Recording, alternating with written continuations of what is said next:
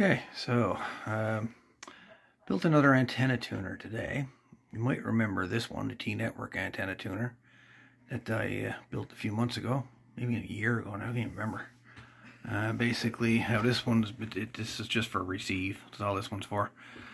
You got a switch for antenna 1, antenna 2, and you supply 12 volts to the back of this thing, and you select this switch here, which combine both antenna 1 and antenna 2 together. So you got tune, load, and inductance with this TNetwork antenna tuner. The two tuning capacitors are insulated from the main chassis, while the inductor is grounded. So that's the TNetwork antenna tuner. This one actually works quite well. I gotta say, actually works very, very well. I'm impressed with how well this one works. So today I decided to build another antenna tuner, and the new one that I got built is a PINetwork. So let's have a look at the PINetwork antenna tuner. Here is the PINetwork antenna tuner. Unlike the TNetwork antenna tuner, where the two tuning capacitors are isolated from the chassis and the coil is grounded, well, the PINetwork, which this one is, the coil is insulated or isolated from the chassis, and the two tuning capacitors are grounded to the chassis. So we got the antenna in, out, or in, out, doesn't really matter, either or.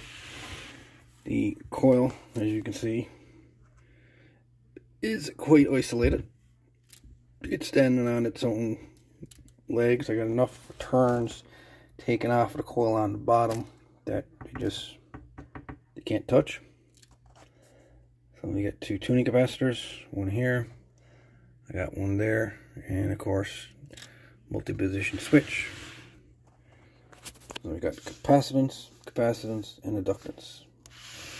So when you flip the switch, it's selecting different positions on the coil right here with these wires. So this one is the in to the switch, and the out is right on the bottom. So when it comes off the antenna, one end goes right to the one side of the coil, and the antenna out, or radio out, whatever, goes to the other side of the coil, and then it gets switched here. So yeah, that is what I was at today. I built this thing.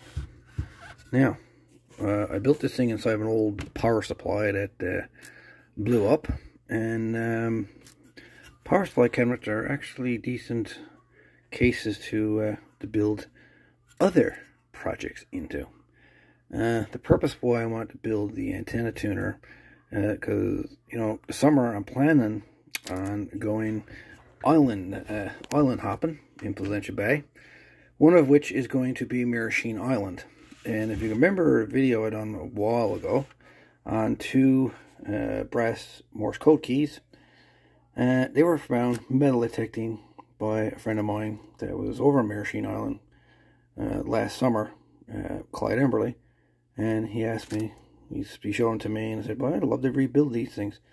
And so we got the upload the video, and there was another chap in the United States that sent parts to rebuild the Morse code key.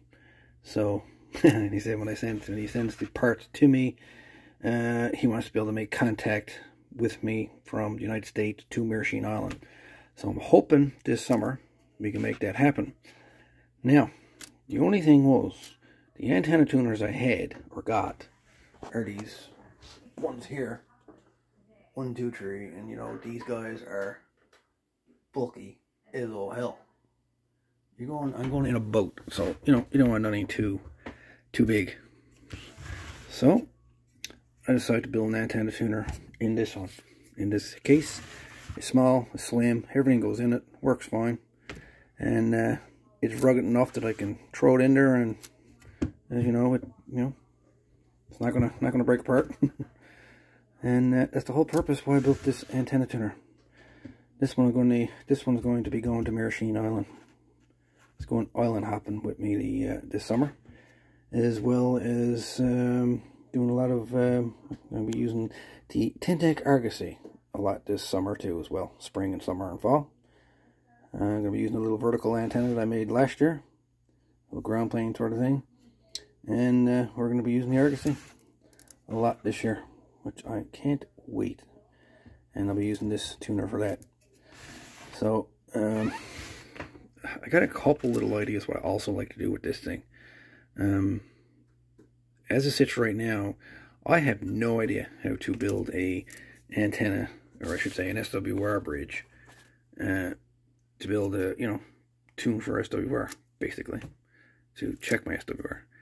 So, over the next little while, I'm going to try to learn how to build an SWR bridge.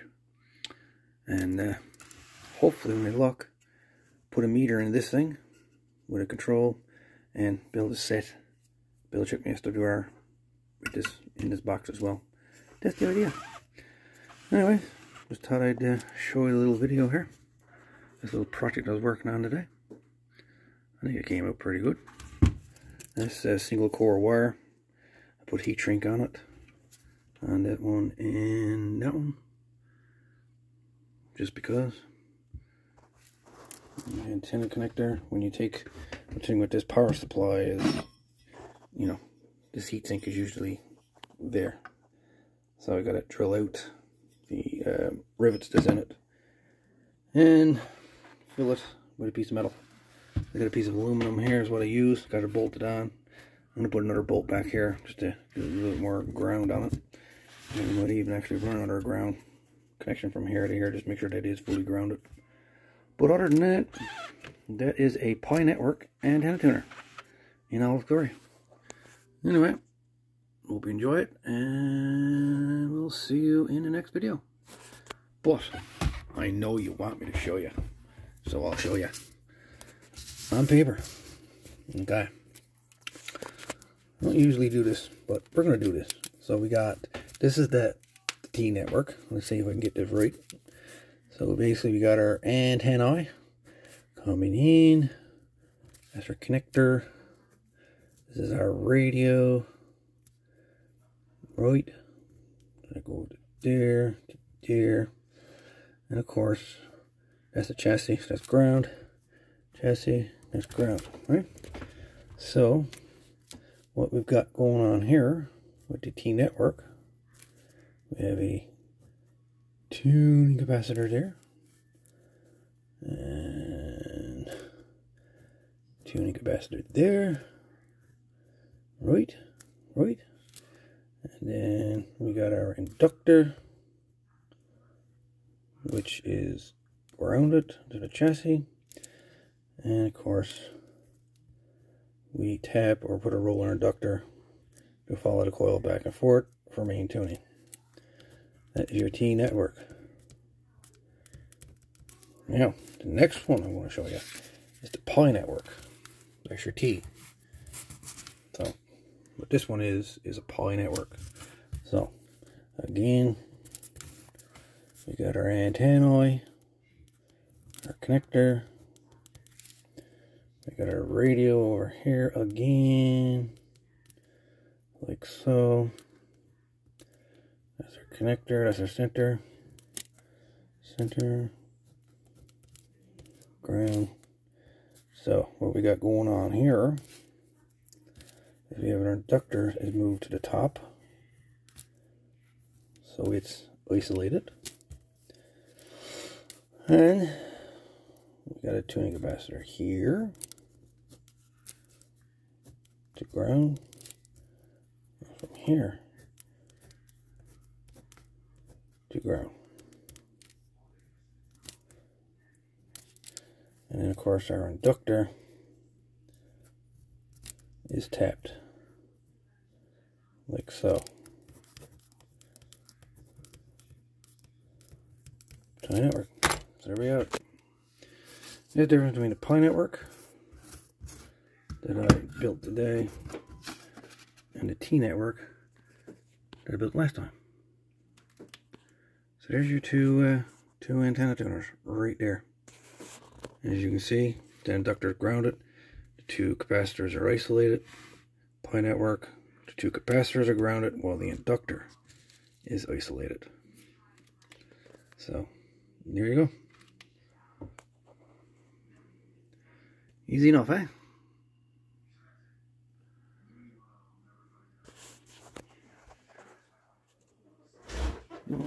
Doing a bit of listening today, actually. Listening to a bit of, I can't say I'm listening, but the computer's listening or monitoring FT8. It's been on, I'd say, I don't know, 6 hours straight. And she's on listening to the R5000. She was sitting there looking at that all day.